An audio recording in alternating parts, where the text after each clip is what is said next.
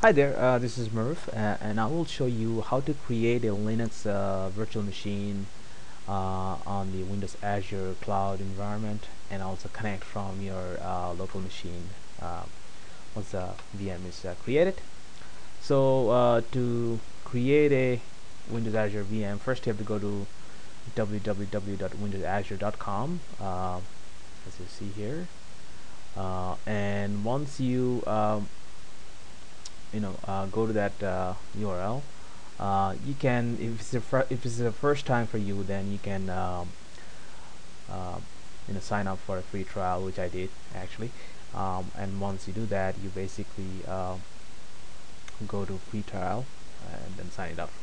But I already have an account, so I'm gonna click on portal here, and it's gonna log me in automatically since I already had logged in to the Windows Azure dashboard here. So as you see, it's a pretty cool looking interface that Microsoft has built. I actually like it. So to create a new Linux virtual machine, you go to click on new here, and then you choose the virtual machine here, and then you click on from gallery. You can also do quick create, but I just like the from gallery option, which will give me more options while I create the virtual machine. So I'm going to click on from gallery, and you have a lot of options here, so depending on your taste or need, you can choose the one that you like.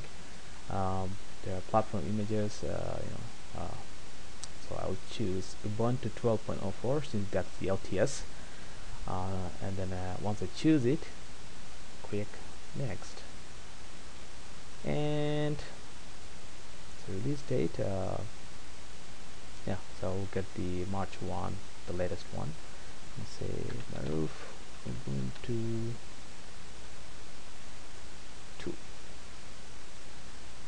and I'll choose user account that suits my need, and choose a password. I will choose a small instance, so you can choose different instance sizes based on what you need. If you're doing a lot of computing, then you probably want to go for a larger instance. But for my test, a small instance should be sufficient enough. You also have the option to upload SSH key if you like. So for example, unlike I think in Amazon EC2, by default they don't let you log into the instance with the password and login, but usually doing through SSH key, and that's been more secure because you're blocking access for users to access to the password. So in this case, I'll keep it as it is, just for test. It has some details, and click on next here, and then a DNS name. So every instance in the virtual machine instance on the Azure cloud platform gets a DNS name that you like to give. So in my case, I will say Maruf Ubuntu 2. Oh, it's not. I probably used it before. 3. Okay. So yeah, that seems to be free. Storage account. I usually use automatic for my testing, but you can go deeper and then in a more advanced setting. For test, that should be good enough. I'm gonna choose the West US. So this test network is a network that I created before for my testing, but I will use the built-in Azure network, which is the West US. So this is to deploy this VM in the West Coast, which is where I've located, and that makes it more faster for me. So I'm gonna click next, and availability set. So you can see an availability set is a group of virtual machines that are deployed across fault domains. So I don't need any fault tolerant, so I'm just going to keep it as none. But if you have a high priority VM that needs to be highly available, then you can choose this option. Okay, so I'm done. I'm going to click here. So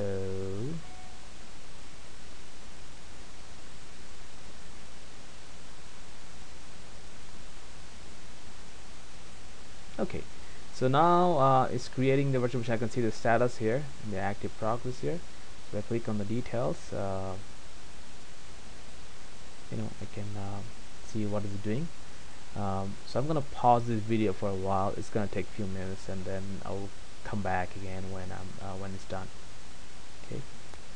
Okay, so my virtual machine has been created. So it's successfully provisioned, the virtual machine, and looks like it's running right now.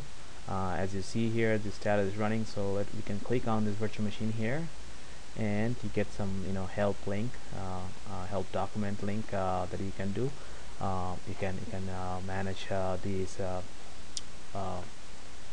Windows Azure cloud environment with PowerShell, within a PowerShell. So that's pretty handy. And there's also a Linux command line tool that you can download, and then call the Windows Azure cloud to perform various operations.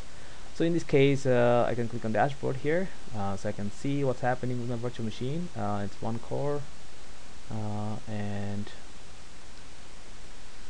click on the monitor.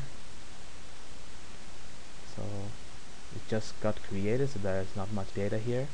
And endpoint is the one that you're interested. So when you create a virtual machine, a Linux virtual machine, by default, Windows Azure Cloud added a default endpoint, which is basically for the port to the SSH port, which is port 22. So in order to connect to this virtual machine from my computer over the internet, I have to use the DNS name that I gave for my virtual machine, which I'll show you again, and then this port.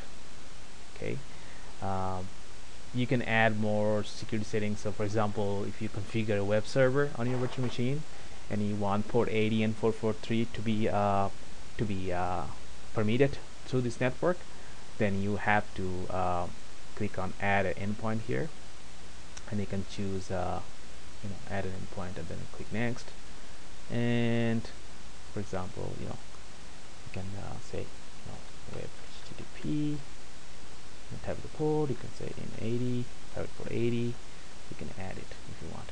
Okay, it takes a few moments. So let me see if I can access the virtual machine now. So 50994 is the port that I'll be using to connect to this virtual machine. So I'm going to go back to the virtual machine here. So that is my DNS name, which is pretty nice actually. It's not as long DNS name as Amazon gave you. It's going to be kind of user friendly. And open a new terminal window here. Okay, so I'm going to do okay, and I forgot the port number. So it is 50994 for SSH. Okay.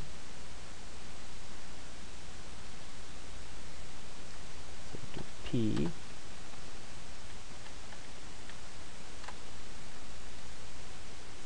And I'm in the login screen now.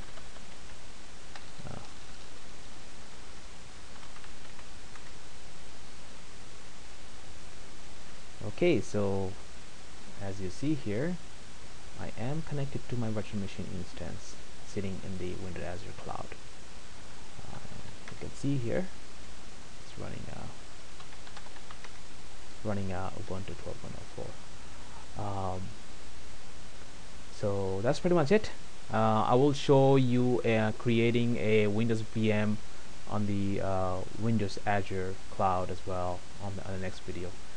Thank you for watching.